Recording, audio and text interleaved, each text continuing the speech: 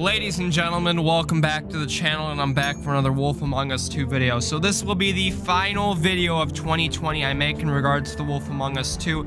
We were provided with an update in regards to the development and what is going on from Telltale Games a couple days ago, and I'm a little late to this, so my apologies, but I want to let you guys know, because a lot of you guys probably don't know about this if you don't have a Twitter account, so I wanted to let you guys know. Also, I'll be making one more video in regards to Telltale Games. There's some more details I'm going to show later in this video that I'm going to make a full-on video about, and the potentialities that this statement holds. So, if you do enjoy this video, please be sure to drop a like and subscribe.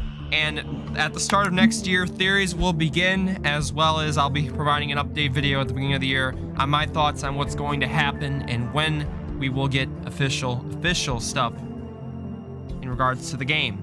So, as I stated last week, the Game Awards 2020 just happened this Thursday, and the morning of, Telltale made a statement basically confirming they were not going to be at the Game Awards and there was going to be no news in 2020. Now, we're going to go through the statement right now and we will discuss. So let's pop it up on screen. And they stated the following: 1 year ago, we surprised the games community with news that we had started pre-production on a new season of The Wolf Among Us. Since then, the team has been hard at work while continuing our mission to bring many of the classic Telltale games back online. We released the Telltale Batman series Shadow Edition earlier this year, followed by a release of Tales from the Monkey Island, and this week we released Wallace and Gromit's Grand Adventure, Strong Bad's Cool Game for Attractive People, and Texas Hold'em. So Telltale has been returning old titles, and this is really what I'm going to be making another video about. There's potentialities: Tales from the Borderlands, Game of Thrones, The Walking Dead. Even more possibilities with all their old titles potentially coming back. We'll have to wait and see how that goes.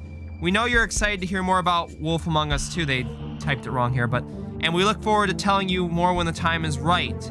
What we can say is that we're developing the entire season at once. So this was known months ago, and I've stated this in multiple videos, that all 5 episodes will be made before the first episode releases, or if they drop the whole game with all 5 episodes without any wait, like the leak last week said. Now, that leak we're going to discuss a little bit later, and what this means for it. If that leak basically just confirms that leak false or not, we'll have to wait and see. So, there is more to do before we're ready to share what's next for the Fabletown gang. It's just not time yet. As for questions about other Telltale titles, some games reverted back to their IP owners, and their fate is not currently in our hands. Another key comment: currently. Could this mean that Telltale will try to get old IPs back, like The Walking Dead, that is owned by Skybound now, Tales from the Borderlands, which is owned by another company, Game of Thrones, which is owned by HBO, Stranger Things? Is that even a potentiality? Maybe. I don't think that'll ever happen, but Minecraft Story Mode.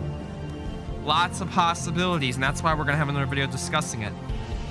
For now, think of us as fans just like you. We are a team dedicated to the Telltale legacy for narrative games, here to celebrate the classics with an eye on what's to come. And trust us, when the time is right, we're going to have a lot to talk about. So this is just more than just Wolf Among Us 2. Is going to be maybe what they could bring back as well, because they probably are trying to bring back a lot more of the old games, and also trying to look forward to the future, also maybe with new IPs and stuff. Until then, thanks for being a fan with us. May you continue to stay safe and have a healthy, happy 2021, basically confirming we're not going to have anything until 2021. Who knows when? And they just said the Telltale team. So, there were a lot of leaks discussing the potentiality that the Game Awards was going to have a teaser trailer or some news, and Telltale basically flat out said there was going to be nothing. And so this basically confirms that leak, that this person, I don't know who the hell they are, they keep coming up with these BS leaks out of nowhere. No substantial things, they just throw stuff out there trying to fool us all. So, you know, if you keep seeing leaks from this person, I've told you, that's why I did not believe this leak was going to be true. Now, the potentiality, let's go through that leak one more time, discuss it, and see what y'all think. Basically, they said the confirmed cast, so that part, X that out. Maybe they somehow know this. I doubt this cast is going to be set in stone, so that's probably fake. The 2 years part, again, no substantial evidence. Maybe that ends up being right. We'll have to see. The story details and all this, Snow White being playable and all that, we'll have to wait and see if this is going to be true or false. I still think this is all fake news. Again, this person just continues to throw out no substantial evidence, all fake news.